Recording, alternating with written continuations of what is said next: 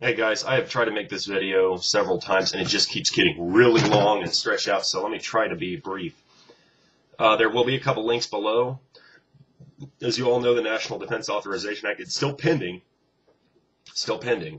but it's probably going to be passed because it's the National Defense Authorization Act. Because if we don't pass that, the troops are going to starve and not have guns, and we got to declare war on America with it. It's the easiest way. It's probably going to pass. The president said he's going to veto it. Maybe he will, maybe he won't. This is the kicker. Occupy Wall Street, by at least via Alexander Higgins' blog, has now been declared a terrorist organization. So, to every one of you occupiers, welcome now to the same category that the Tea Party, militia groups, 3%ers, Oath Keepers, and I can't tell you. I saw when I was a soldier, I saw a list of what they call terror organizations. Now, it's huge. Essentially, all you have to do is disagree with the government. Even Christians are now wrapped in it. So, welcome, Occupy Wall Street. You just joined the majority of America and becoming terrorists. I don't know that it's an absolute or that his blog is right, but it just seems to be par for the course and makes a lot of sense. But here's the kicker. I was just talking with a friend of mine, former Special Forces. For those of you that don't know, I was a member of Army Psychological Warfare for a period of about 5 years in the Army Reserve, and I served a tour in Afghanistan. As such, it was a privilege to do so because I got to work with the best of the best. And I didn't have to go through a whole lot of training in order to do it, but I got to work with Special Forces, with Navy SEALs, with Army Rangers, with Air Force parajumpers, and you just go down the list. FBI, OGA, CIA, got to work with all of them at some point. So this is what my buddy tells me. He says an acquaintance of his at Fort Lewis, Washington, well, there's been a lot of talk amongst these Special Forces teams, a lot of talk. And it's been about Osama bin Laden and his killing. Now, if you're like me, you know that Osama bin Laden has already been dead and nobody killed him because he wasn't alive to kill in the first place. You also know that dumping his body in the ocean was not in proper accordance with Muslim law or tradition. And the story the federal government told us changed 4 times. So they've been having a lot of discussion amongst themselves and with Navy SEALs and et cetera, trying to figure out what actually went down. Why is this big lie being told? And the thing that my friend is telling me, and it's hearsay, but it's a good source, he's telling me that, they're all realizing this giant lie, this has some play. There's a reason they told this giant lie. Since it was a giant lie, they're just reaching out there trying to figure out why. And what I really like to hear is this. These special operators are very, very smart. You don't even get considered to go in unless you have basically an intelligence score of about 90%. And when I say 90%, I mean that means 1 in 10 people on the planet generally might be smarter than you. Outside of that, you're smarter than 9 out of 10. That's what it takes just to be considered.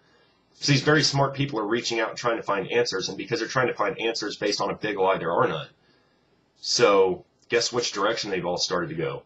They all started looking back to the beginning of this whole war on terror, the war in Afghanistan, the war in Iraq, the war in Yemen, the war in Libya.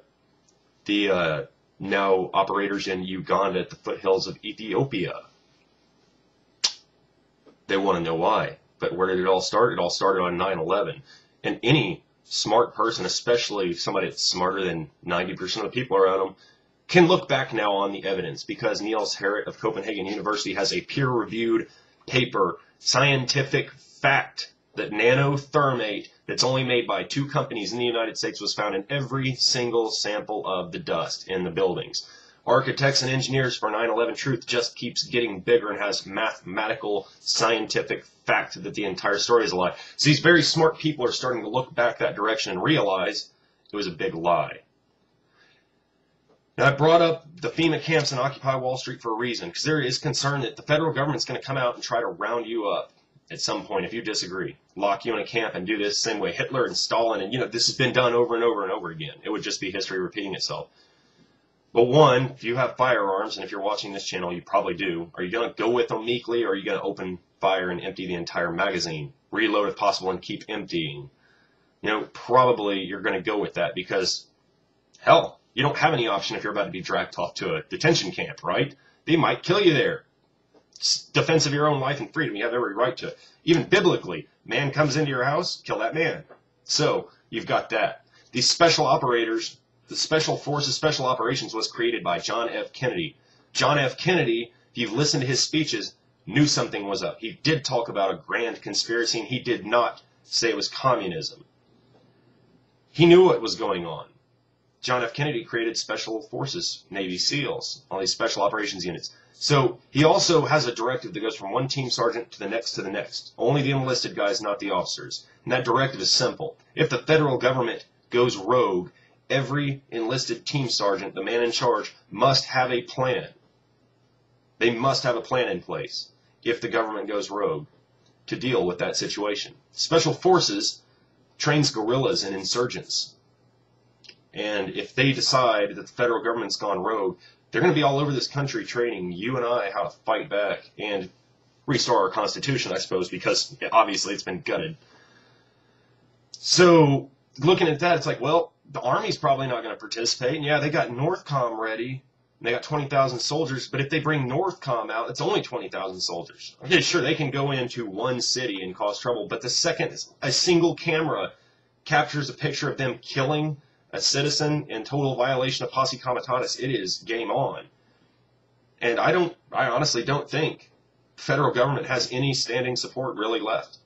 I honestly can see the whole country starting to just fracture under all the bullshit and the lies and the bad economy. You know, they're saying 8.6% unemployment now because they dumped a whole shitload of people off the unemployment rolls, not because they added any jobs.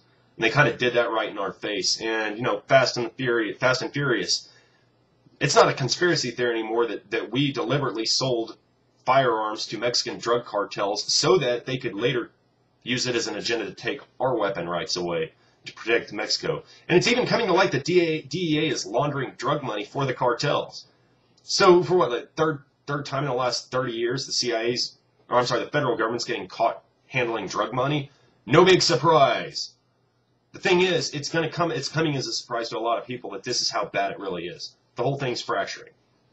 I don't know where it's going to go from here, but I'm going to tell you right now, they can activate 600 FEMA camps. They can try to get the military ready, but they're losing.